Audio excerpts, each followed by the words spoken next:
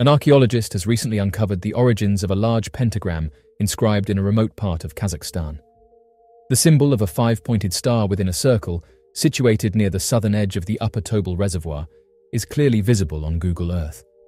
Oddly enough, apart from this landmark, there is a notable absence of human settlements in this vicinity, with the nearest city, Lisakovsk, located approximately 12 miles towards the east.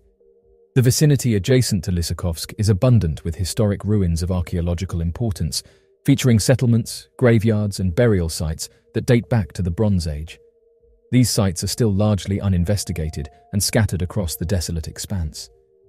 The unusual shape measures around 1,200 feet in diameter, and as of right now, people are unsure of why it was placed here.